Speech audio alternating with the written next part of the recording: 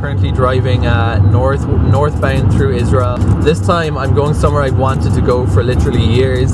It's called Ghajar. It is a border town that, if you look at the map, its location is fascinating. It's technically half of the town is over the international border between Israel and Lebanon.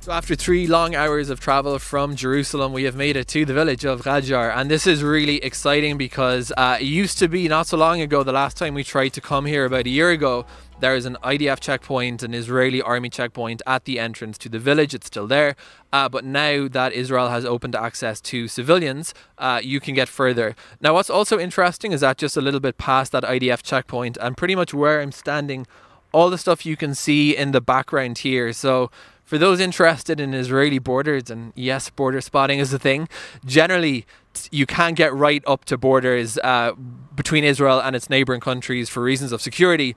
Typically, those areas that do really abut the border are called closed military zones, and only the IDF can go in them. So this is typically what it looks like. The fences all have these numbers on them, barbed wire, stuff that tells you you're on you're approaching a border. So where I am recording this video from is just at the entrance to the village. The blue line, I'm going to pinpoint exactly at what point we cross the blue line. It's about probably 50 meters up that way. This road actually crosses the blue line, and the blue line is effectively Israel's de facto border with Lebanon. The countries are technically at war, so it's not a border that's been agreed upon, but that serves as the international border. So where we are at the moment is the entrance to Ghajar. People are coming in and out of the village. It's an Alawite village. We're going to check out a little bit of stuff that is on the Israeli side. We're going to check a little bit of stuff that technically is in Lebanon. One more thing I will say, there's signage up from the Israeli army, from the IDF, asking for visitors to treat the local resident with respect. So I'm trying my best, despite holding a microphone, not to make too much of a spectacle of this, but if we can get anyone to talk about their life in the village, that will be amazing as well.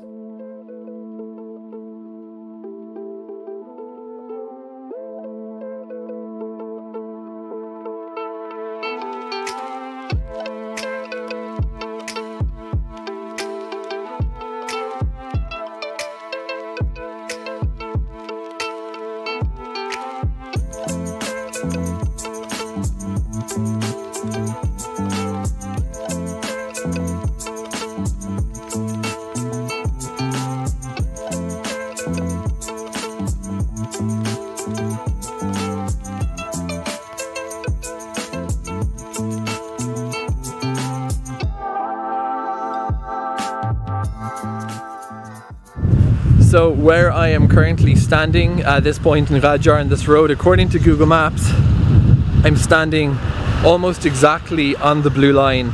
The side of the village this way, was the Clalit Health Clinic, one of the health funds, is located on the Israeli side. And if I swing around this way and I start walking backwards for about 10 meters, trying not to get in the way of traffic, I'm now crossing into Lebanon. And on the Lebanese side, the blue line, as you can see on Google Maps, I'm now over the blue line and in Lebanon. So clearly the blue line itself, the de facto border, is not demarcated in Ghajar, but you can pass between the two sides freely, and that's what makes this, for border spotters, one of the most interesting villages in the world.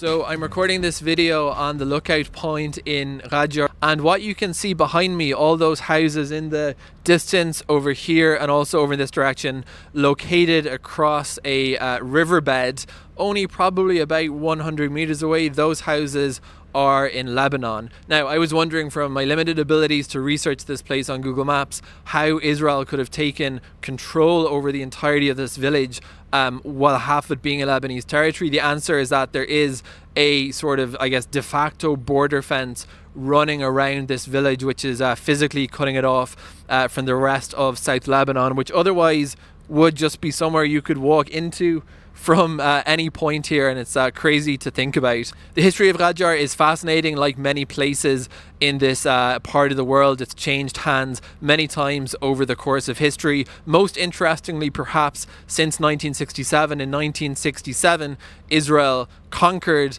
the Golan Heights, or according to lots of international community members, occupied the Golan Heights. And when that happened, the village of Ghajar was for 2 months effectively no man's land. It was used to be part of Syria, now integrated into Israel. The villagers petitioned the Israeli governor of the Golan, the newly appointed Israeli governor, in order to be integrated into Israel, even though as Alawites they feel their identity is more towards Syria. Now, of course, given the blue line demarcation, the fact that this village was halfway over the line was problematic and has been the subject of a lot of disputes since. Also worth pointing out, you can see behind me as well in the background a couple of UN stations, and the UN blue line, which is the de facto international border between Israel and Lebanon, is actually marked out with these kind of little blue cylinders, and the exact course of the blue line itself is a matter of dispute. There's a UN mission,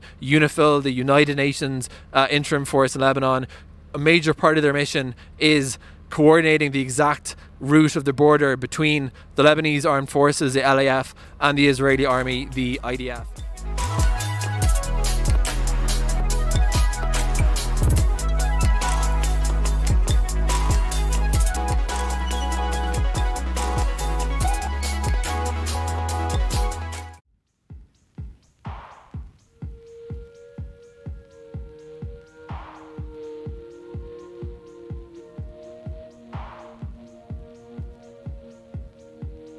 Today's video blog from a location on the road here in Israel. I'm currently in Metula, which is the northernmost town in Israel, and where I'm recording this blog is located exactly 479 meters from Israel's international border with Lebanon. I've made a few videos before on this channel about my sort of fascination with international borders. Weird hobby, I'll admit, trace it back to visiting Nicosia as a child. But in the course of exploring interesting places along Israel's international borders, I chanced upon the town of Metula and discovered that there's actually more going on here than you might think. It's a town of only about 1,000 citizens, but it's very much has a really interesting history as a border town, especially in Israel's early development. Now, the border is located exactly as I mentioned, 479 meters in this direction, and the lights you can see in the distance there are actually off in Lebanon. Tomorrow, going to check out, there's a couple of bars. We're currently drinking in a bar called Ayouni, which means my eye in Arabic. They have a really good selection of leshouf, so you wouldn't think that like literally 500 meters between Israel and Lebanon there's a bar with leshouf, but this is what there is. There's another bar called Hakura, and there's a couple of nice hostels and accommodation options in the town as well. So tonight we're checking out some of the Metula nightlife, and tomorrow we're going to see what else this interesting village ski resort in the Golan has to offer.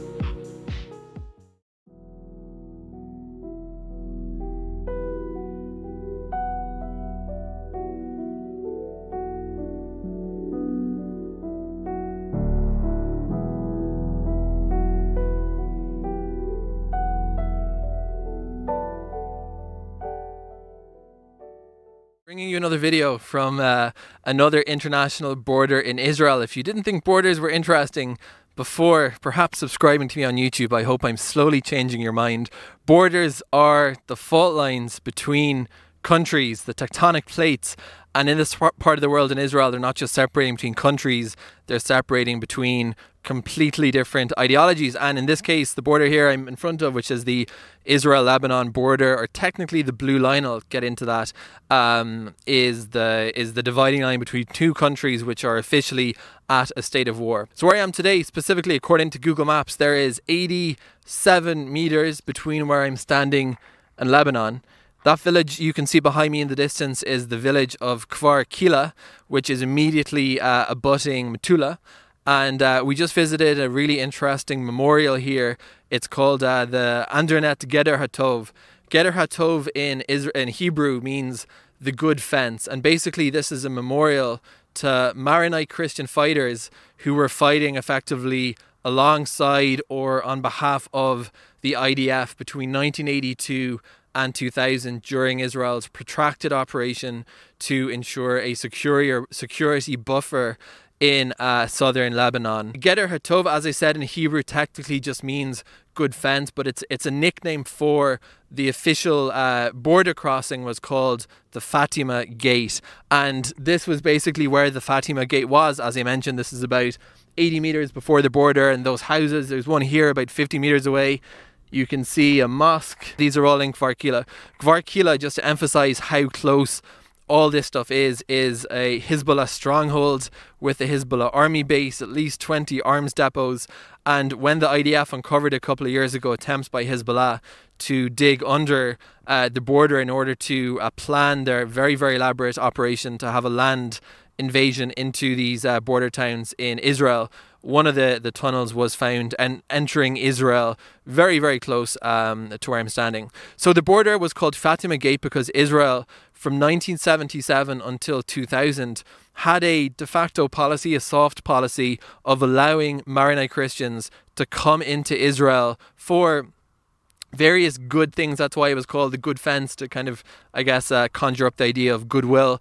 At one point, 1/3 of the patients in the nearest hospital here in the ophthalmology department were Lebanese people. They used to be able to come through the border freely in order to work in Israel, in order to access medical treatment in Israel, and then return back into Lebanon. And also, I mentioned the border briefly. I'm going to just mention the technicalities. People get very fussy about this word. For me, a border is a dividing line between two countries, but technically an international border, to be worthy of the term, has to sort of be agreed between the two countries on the other side of the border. So what you have between Israel and Lebanon is more like a demarcation line based on where Israel withdrew to following its withdrawal out of Lebanon, and now an international organization, UNIFIL, the United Nations Interim Force in Lebanon, are responsible for sort of enforcing the separation along this, what's called the blue line, and is literally marked out by blue cylinders. As I mentioned in my last video, at night time, Hezbollah are now using, their latest technique is using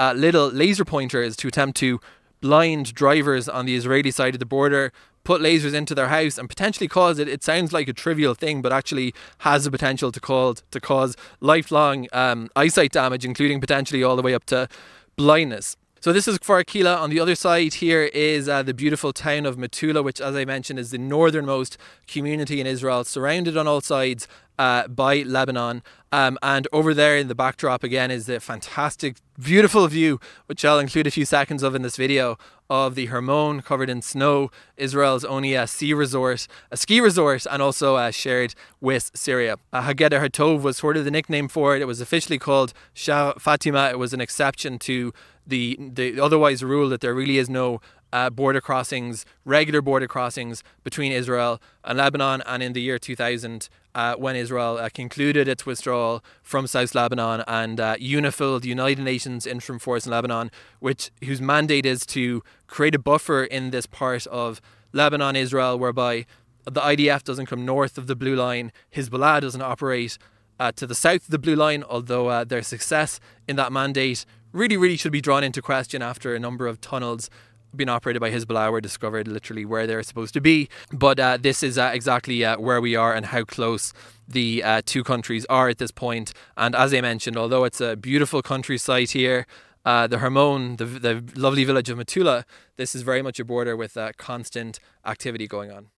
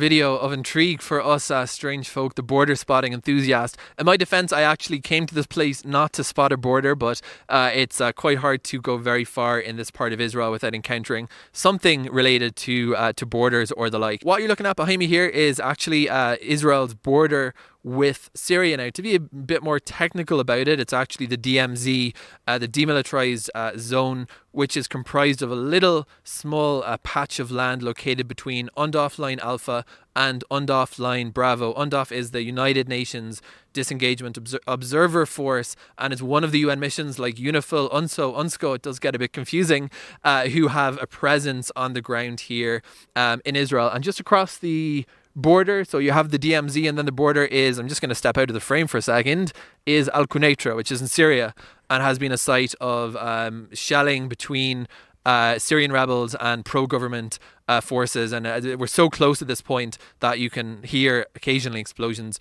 across the border. A few words about where I am located, this rooftop. So it's labelled on Google Maps as Syrian Army Headquarters, or the Syrian Headquarters.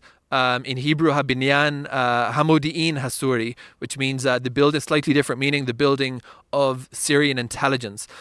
This was built in 1962 by a Russian architect, and it was built very well. The reason we know it's built very well is, firstly, I mean, it's still standing, so there's that. But it was actually bombed repetitively by Israel, and it has stood nonetheless. But you can actually go inside. It's a bit it's an abandoned building. The corridors at the moment are kind of full of water and icicles, but you can actually see the stairways are sort of bombed out, metal poking out of them, that kind of stuff. So you can see a little bit about its history. This building actually played a very important role during the Six-Day War because it was a command post for the Syrian army.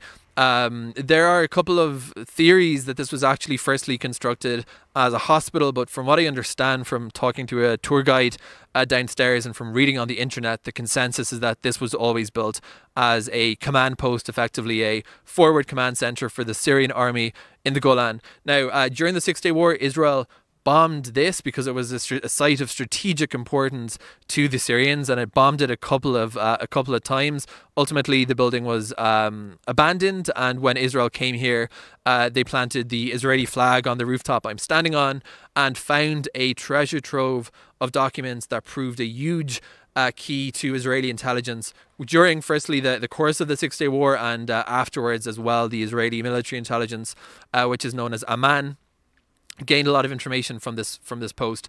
A couple more details about it that I think are interesting. It's on the Eli Cohen trail. Eli Cohen, of course, being the legendary Israeli spy who was ultimately killed, hung in Damascus, and about whom an excellent Netflix series has been produced. And he was in this building. Now the question is, why was Eli Cohen a Mossad operative in a Syrian military command post? So the answer to that apparently has to do with the fact that he needed a permit from the Syrian army in order to access the Golan. The Golan, obviously strategic now as it was then, and in order for Eli Cohen to look around this area under his cover, he needed to get a permit. And the fact that he was able to literally do this, walk into a military headquarters, is regarded as testimony to, firstly, how on the kind of terms he must have been with the Syrian army, how effective he was as an intelligence operative,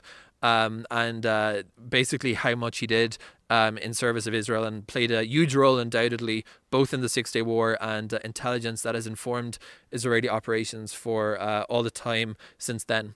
So this is the Syrian army headquarters. If you are, there are families visiting here, but it's a little bit staircases without railings, that sort of thing. So if you are going to come here, just do be careful. Some hazards definitely, and come up to the roof if you're interested in borders, and look towards this side, the side where you have all the wind turbines on, and open up Google Maps, and you can see where you're facing. And this is, as I mentioned, we're looking into Syria.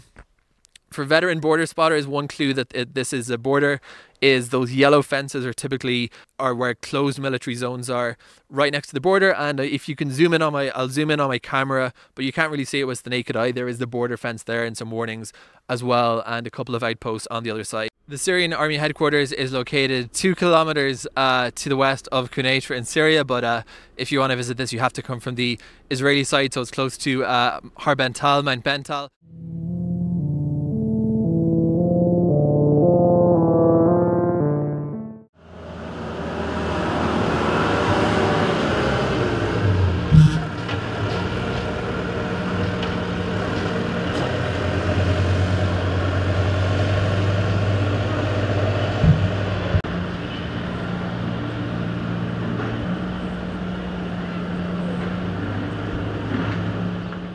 We're here now in the Nahal Iyoun National Park. It's a national park here in Metula along the eastern edge.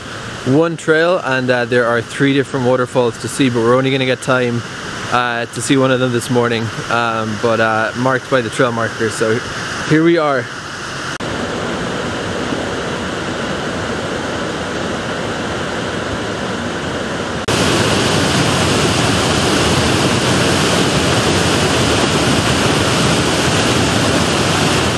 So this is the conclusion of my 3-day trip in Metula, the northernmost town in Israel, and I'm in Nahal Iyoun National Park, which is a beautiful national park on the east of the village. There's 4 different waterfalls to see. The waterfall you're seeing behind me is the Ayouni waterfall, and there's 3 others that are bigger, and there's trails continuing for a couple of kilometers, and where we are geographically is just on the eastern edge of the village, hugging the border with Lebanon.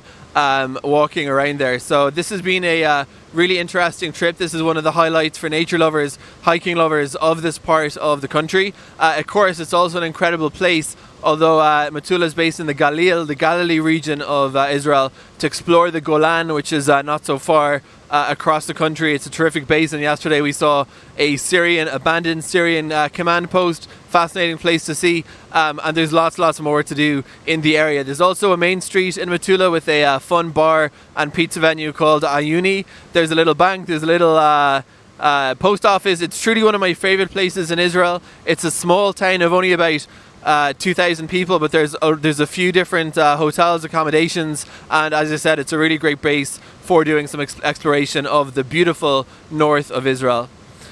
Thanks for watching the video, and if you want to get more from me, do subscribe to the YouTube channel.